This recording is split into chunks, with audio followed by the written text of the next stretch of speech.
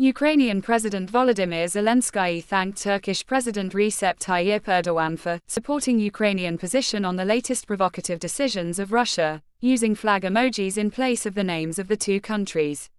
Shortly after Russian forces invaded Ukraine in the early hours of Thursday, the Ukrainian embassy in Ankara was quick to appeal to Turkey.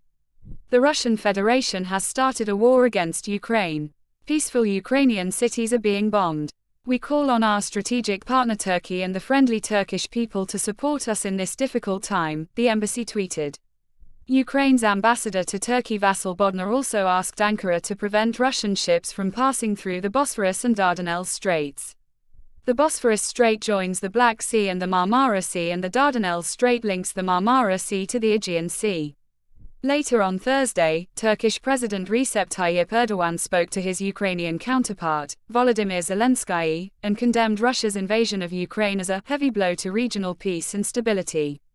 "We reject Russia's military operation," he said in a televised speech after convening an emergency security meeting.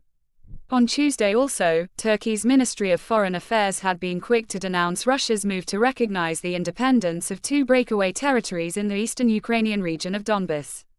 Zelensky at the time thanked Erdogan in a tweet for supporting the Ukrainian position on the latest provocative decisions of Russia, using flag emojis in place of the names of the two countries, while the Kremlin said differing views on Ukraine will not be an obstacle to ongoing relations between Turkey and Russia.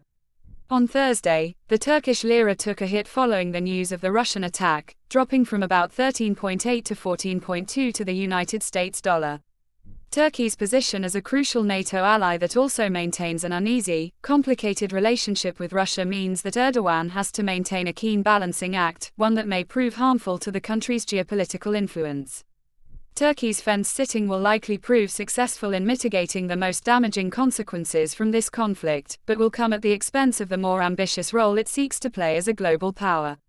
If neither Turkish diplomacy nor Turkish drones have any impact on the course of the crisis, little is left of the hype surrounding Ankara's new, more assertive foreign policy, Danforth said.